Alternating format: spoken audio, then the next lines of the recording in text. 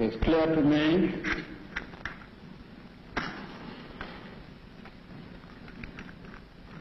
that what my good friend turned bandit Gawan is planning there is purely to get a group of men round the oil terminal and then to shake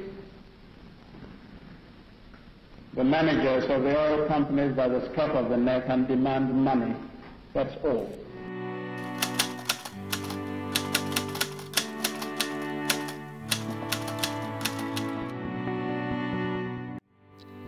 At 13, his father sent him to the United Kingdom to continue his education, first at Epsom College and later at Lincoln College, Oxford University, where he earned a master's degree in history.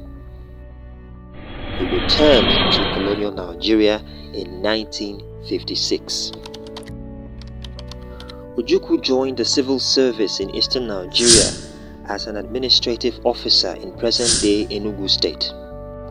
In 1957, after 2 years of working with the colonial civil service and seeking to break away from his father's influence over his civil service career, he left and joined the military, initially enlisting as a non-commissioned officer NCO in Zaria.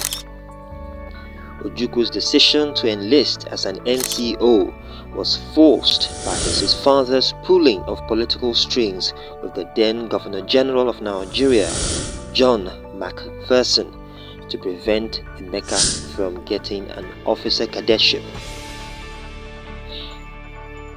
Sir Louis and Governor General Macpherson believed Emeka would not stick to the grueling NCO schedule. However, Emeka persevered. After an incident in which Ojukwu corrected a drill sergeant's mispronunciation of the safety catch of the Lee Enfield 303 rifle, the British depot commander recommended Emeka for an officer's commission.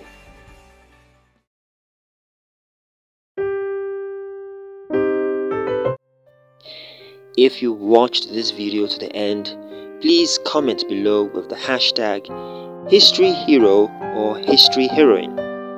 I promise to celebrate you there. Also, don't forget to like this video, share and subscribe to the channel for more videos like this. Thanks again for watching. See you next time.